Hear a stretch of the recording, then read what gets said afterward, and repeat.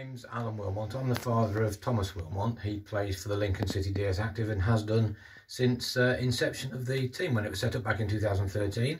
With the help of the foundation, they were brilliant in helping us set it all up, and they've been there to support us all the way through, taking us to tournaments, providing coaching, and really motivating our guys and girls along the way. So it's been a brilliant experience for us all. Even lately throughout the pandemic, we've had the help of Kat arranging Zoom meetings. So yeah, it's been a great experience for all of us.